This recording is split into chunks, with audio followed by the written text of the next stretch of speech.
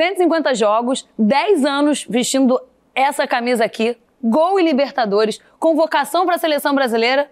Tamo bem de fase, hein? Tamo bem, pô, muito feliz. 10 anos de clube, 150 jogos. Esse gol ontem, num jogo muito importante, tava precisando.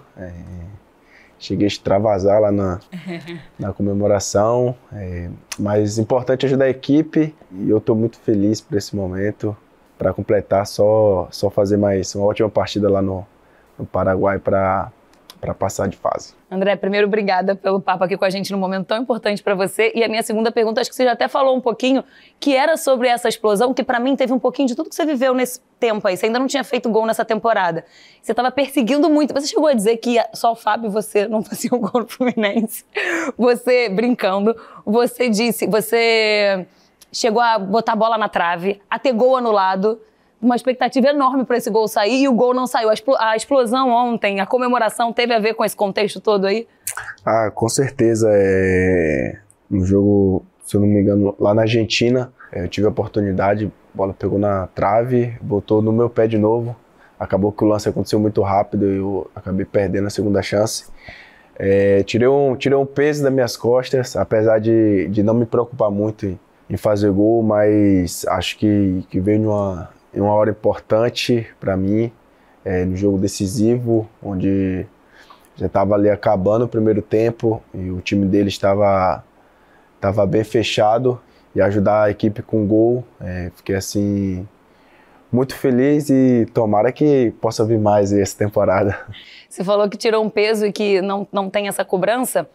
Eu sei que o Diniz é um cara que estimula muito vocês chegarem chutando, mas o jogo de ontem, principalmente, era um jogo que talvez as suas funções fossem muito mais defensivas do que ofensivas, né? Porque tinha o Ganso e você apenas no meio-campo, e ainda assim foi o jogo que você teve a oportunidade de chegar e conseguir marcar o gol. Sim, treinamos muito para essa partida em específico. Acho que por isso que o professor Diniz optou jogar com o Ganso ali do meu lado, um pouco mais à frente, né? Sabíamos onde o time deles ia dar brecha, apesar de ser um time que defende muito a linha baixa. Nós vimos muito o vídeo deles no jogo contra o Flamengo aqui no Maracanã, então acho que vale ressaltar aí o trabalho do professor Diniz, o trabalho de toda a análise, e nosso time estava super confortável, apesar de estar um time muito ofensivo ontem. Sofremos pouco na partida, atacamos muito, tivemos várias chances até de fazer mais gols, e acho que esse ponto aí vale ressaltar. Assim, Libertadores é muito diferente, né? Acho que o clima da Libertadores é diferente, mas quando vai avançando, parece que a coisa vai intensificando um pouco mais. Pelo menos é a nossa sensação de arquibancada, assim, né? Sensação de quem tá ali acompanhando. Parece que o jogo vai pulsando mais conforme as fases vão passando. E ontem o ambiente absurdo, né? Teve mosaico da torcida, torcida cantando. Quando vocês chegaram, teve algo que já não tem há muito tempo, que é a Rua de Fogo. Queria que você falasse essa percepção de quem está dentro de campo, ou quem chega ali no ônibus e sente um pouco disso, se realmente faz diferença nessa entrega e nessa pulsação dentro de campo. Com certeza a torcida vem fazendo diferença no Maracanã, não só ontem, mas na temporada inteira, apoiando bastante. Uma fase aí no Maracanã de muitas vitórias, muito tempo sem perder. Jogo de Libertadores, muito difícil, o time deles acostumado a jogar a competição, time muito competitivo, time de muita força. Sabíamos que íamos encontrar muita dificuldade, mas a torcida ontem foi impecável, desde o aquecimento já estava empurrando o nosso time, apoiando o tempo todo. Nenhum momento acho que teve dúvida na cabeça deles, mesmo chegando ali no 40 minutos do primeiro tempo, 0-0, eles continuaram incentivando. Nosso time estava em um dia muito especial, todos os jogadores jogaram muito bem, cumpriram toda a função, então nosso time sabia que a gente ia sair com aquela vitória ontem. Lutamos para para sair com um placar mais elástico, mas acho que é uma boa vantagem para a próxima fase. Você falou sobre esse retrospecto favorável do Fluminense em casa. Nessa temporada do Brasileiro, ainda não perdeu dentro de casa, está invicto, se eu não me engano, a última derrota em casa ainda é no Campeonato Estadual. E fora de casa, a situação já é completamente o inverso, né? O Fluminense não vence fora de casa, tem 10 jogos. Próximo jogo que vocês vão entrar em campo agora contra o Atlético, que a TNT Esportes vai transmitir, o Fluminense entra em campo novamente como visitante, tentando mudar esse retrospecto. O que você acha que acontece nesse momento quando o Fluminense ganha fora de casa para ter uma diferença tão grande entre os resultados como mandante e como visitante? Cara, acho que toda essa sequência teve muitos jogos que o nosso time jogou bem. No começo dessa sequência aí, acho que perdemos 4 jogos fora de casa com gol de bola parada, perdendo num placar mínimo. Fizemos boas partidas, mas é óbvio que os números estão aí. Acho que tem diferença, óbvio, jogar fora de casa, jogar dentro de casa. É continuar trabalhando, tentar dar menos brecha pro adversário. Que fora de casa o adversário está chegando uma vez, está fazendo gol, aí acaba que nosso time se lança para o ataque, tentando empatar, tentando virar. É trabalhar para tentar voltar ao caminho das vitórias fora de casa. O Atlético está ali junto com o Fluminense como um dos melhores mandantes desse campeonato. O seu retrospecto dentro da Liga Arena, né, é bom, né? Você tem bons resultados lá dentro. O que você acha que acontece normalmente com os adversários quando vão para lá, assim, para eles terem esse bom resultado? Você acha que, por exemplo, no estilo de jogo do Diniz, na forma como vocês jogam, o gramado, o gramado sintético deles é melhor ou é pior? Porque eles já conhecem muito bem, tem o lance da velocidade da bola. Jogar lá sempre é muito diferente. Por exemplo, o sintético do Botafogo já é um pouco melhor do que o de lá do Atlético. O sintético do Botafogo já parece mais com a grama normal. O gramado do Atlético, a bola corre mais, já está meio desgastado também, né? É sempre muito difícil jogar lá, mas a situação do gramado lá é melhor do que a do Maracanã. Deixa o jogo mais rápido. Acho que nosso time, pelo que a gente vem jogando, o gramado também não atrapalha muito. Nosso time gosta de fazer um jogo rápido, gosta de pressionar. Se adaptar rápido nos primeiros minutos, no aquecimento, para não sentir tanta diferença. Jogar de igual para igual lá, tentar pressionar e tentar ganhar o jogo. Você perguntou se tinha pergunta difícil, eu disse que não tinha. De fato, não tinha. Essa pergunta eu nem ia fazer, mas você falou e agora eu vou ter que perguntar. O gramado, você falou do gramado do Maracanã. De fato, é algo que você acha que em condições ruins atrapalha, nessas últimas condições que tem estado, atrapalha vocês, atrapalha o estilo de jogo do Fluminense? Atrapalha, acho que atrapalha todos os times que vai jogar. Ainda mais nosso time que tenta jogar tenta fazer saída de bola no chão. Às vezes temos que dar 2, 3 toques para fazer a jogada, enquanto se o estado do gramado tivesse bom, a gente resolveria em um toque, o jogo ia ficar mais rápido. Então a gente acaba até tendo um pouco de receio de tentar fazer a jogada com toque, porque às vezes a bola vem pererecando, enfim, mas tá ruim para nós, tá ruim para todo mundo que joga lá.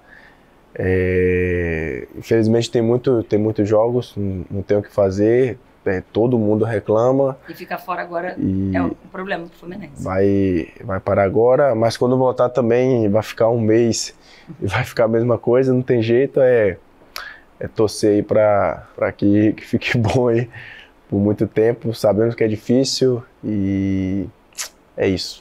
Bom, me fala uma coisa assim, vamos falar de seleção brasileira agora, né? Porque, enfim, ser comandado pelo técnico da seleção brasileira é mais positivo no sentido de que ele te conhece muito bem, ele acompanha o seu dia a dia e sabe quem você é, e aí tem mais vantagem, acho que essa é a melhor palavra, ou mais desvantagem porque você já foi convocado em outras vezes, mas quando é convocado sempre tem aquele que vai falar: o treinador é clubista, é o cara que está com ele dentro do clube. É mais vantajoso ou tem mais desvantagem? Cara, a convocação em si não tem jeito, né? Acho que sempre vai ter isso. A lista é só de 23 jogadores. Tem muitos jogadores de qualidade no Brasil que poderia estar nessa lista. Então não tem jeito, sempre alguém vai ficar insatisfeito. Essa convocação especial, muito feliz, está sendo comandado pelo professor Diniz, o cara que me ajudou muito desde quando ele chegou. Chegou acho que em maio de 2022, então nesse processo de evolução praticamente foi ele que esteve comigo. Vai facilitar muito lá, por conhecer o trabalho dele. Acho que espero ajudar ele lá com os caras que nunca trabalhou com ele, que vai vir da Europa. Todo mundo tem muita qualidade, acho que vai pegar o jogo rápido. E independente de eu estar na lista ou não, desejo muito sucesso para ele, que seja um período que ele seja muito feliz na seleção. Esse cenário é muito novo para todos nós, assim, né? De um treinador estar no clube, estar numa seleção, enfim. Acho que para vocês, como jogador, vão ter algumas curiosidades, para a gente que trabalha com isso também. Me conta como é que foi um pouquinho desses bastidores dessa convocação, porque o Diniz saiu daqui para ir lá convocar. Quando ele saiu daqui, tu ainda não sabia? Não falou nada comigo durante a semana. E aí ele falou o seu nome, e aí como é que foi o reencontro depois? Você agradeceu? Você falou, pô, podia ter me avisado antes? Nos encontramos lá no hotel já, no outro dia, né? Pro jogo do América, aí ele falou assim, em tom de brincadeira, falou, convocaram você lá. Como eu falei, estou muito feliz, Diniz é um cara muito competente, um verdadeiro pai aqui dentro para mim. Realmente eu não sabia se eu ia ser convocado ou não. Quando ele falou meu nome, fiquei muito feliz. E como eu falei aqui antes, que ele seja muito feliz. Tenho certeza que vai dar certo. É um cara, todo mundo gosta dele. Quem está aqui no dia a dia sabe que é um cara muito competente, que dá a vida no dia a dia, dá a vida pelos jogadores. Então, tenho certeza que tem tudo para dar certo. Você acha que os outros times aqui no Brasil entram em campo diferente contra o Fluminense, depois que o Diniz virou técnico da seleção, numa ideia de querer provar algo a mais? Eu não sei, pré-jogo ele costuma passar muito vídeo, mas tudo que ele passa no vídeo, tudo que alguns times fazem em outras partidas, chega contra a gente, a postura é totalmente diferente. Às vezes muda a escalação em cima da hora, às vezes muda 5 jogadores, 6 jogadores, muda o esquema.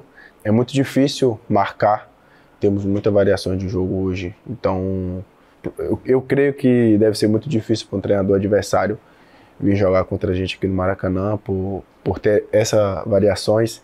Então, acaba gerando muita dúvida, acho que por isso eles mudam a postura, né? Tem que estar mais ligado. Mas os jogadores, assim, de entrega, sei lá, de mostrar... Acho que com certeza, né? Acho que todo mundo quer mostrar serviço pro treinador da seleção, né? Ainda mais que vai estar ali jogando contra.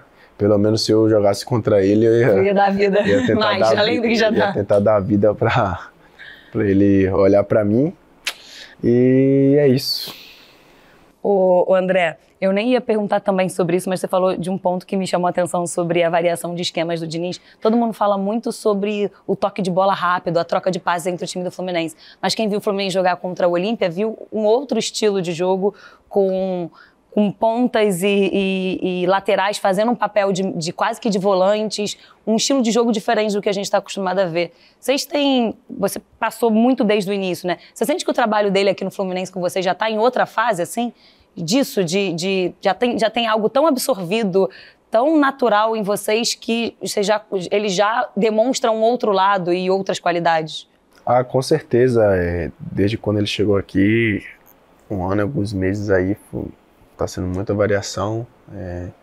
Temos muito jogo, muitas informações.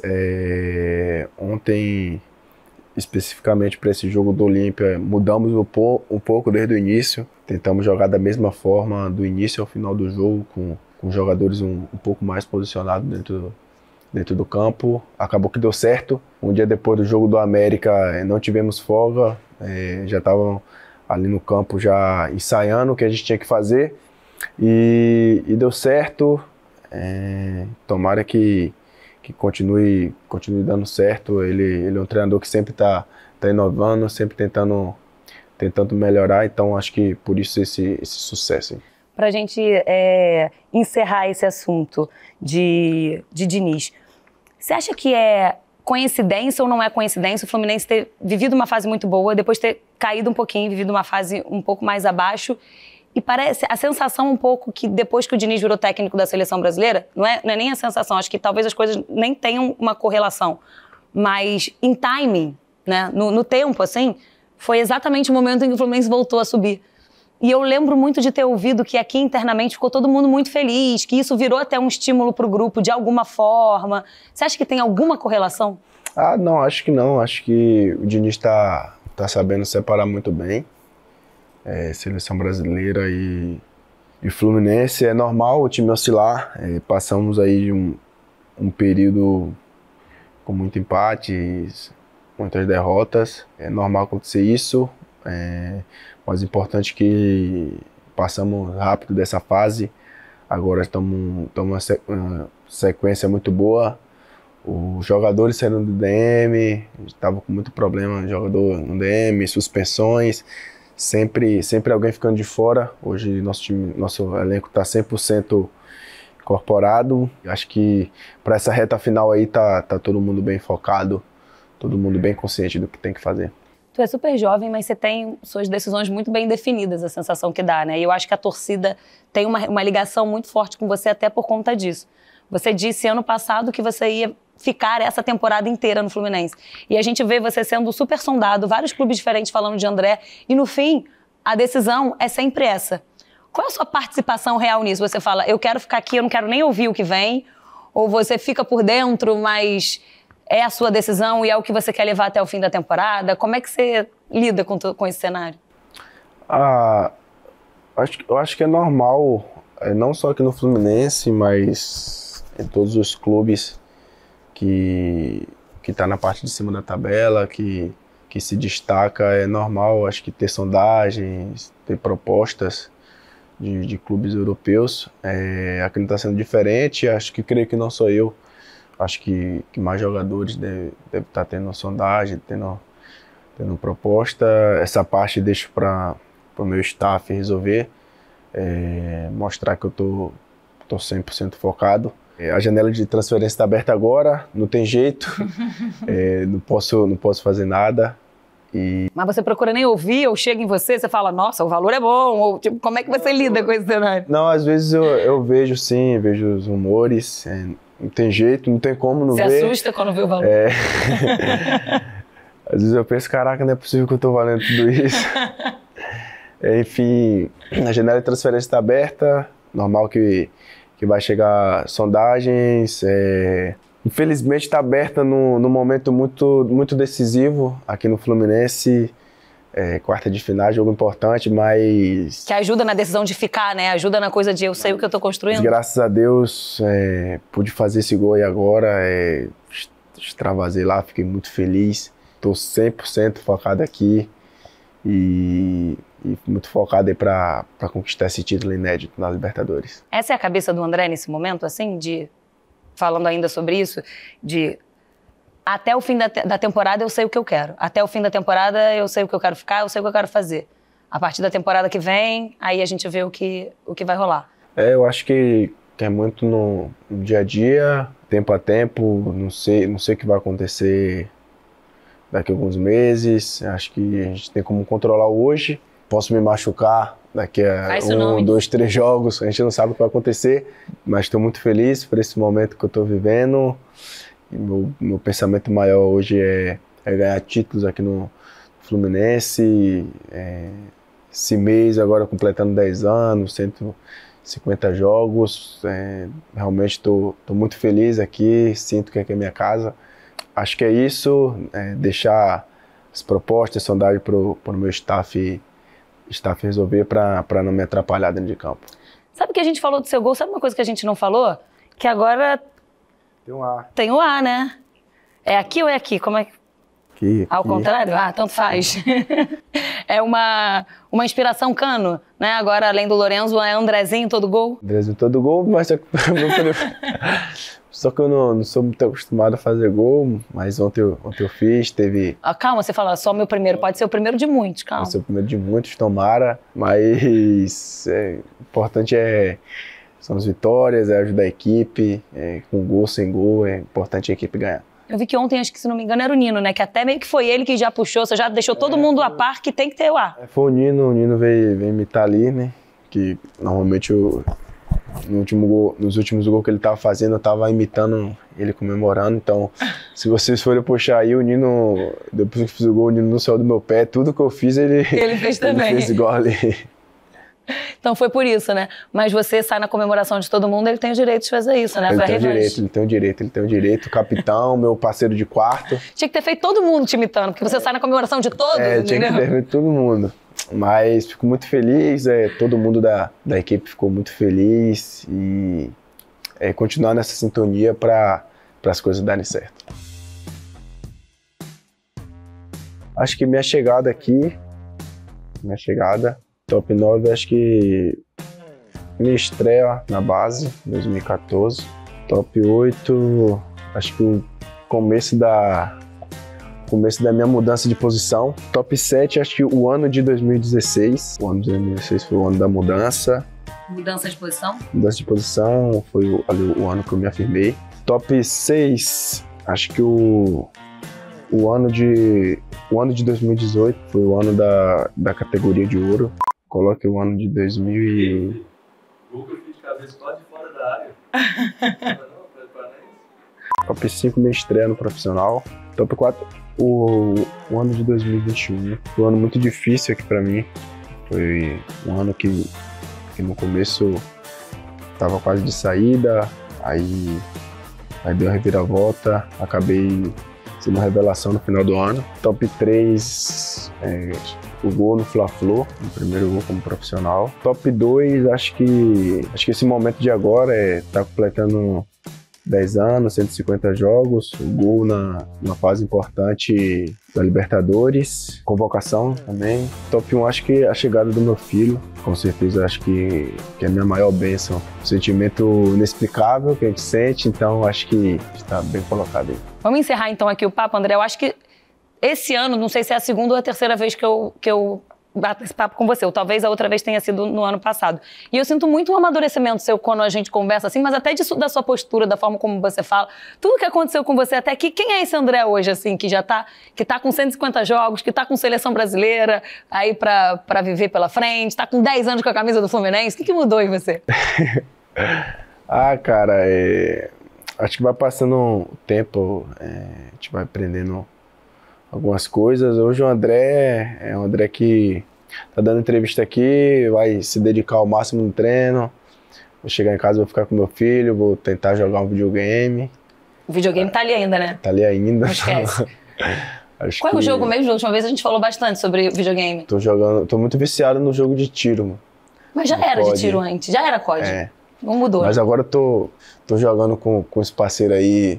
Mais profissas? Que eu tô aprendendo mais. Tá evoluindo mais, tá evoluindo mais. Então, acho que é um jogo aí que acho que eu vou levar aí acho que pro resto da minha vida, acho que esse jogo... Vai virar profissional no jogo também. Quando acabar no campo, você já... Vamos ver, né? Vamos ver. Foi difícil? Fiz pergunta difícil? Não. Então tá certo. Obrigada, viu, pelo papo. Não, eu que agradeço. Obrigado aí. Tomara que tenha mais gols aí pra ter mais entrevista. Olha, se fizer gol, eu não cobro mais dancinha, não. Vou cobrar entrevista. Dancinha só se for campeão da Libertadores. Eu nem sugeri, vocês não mesmo. Tá tudo bem.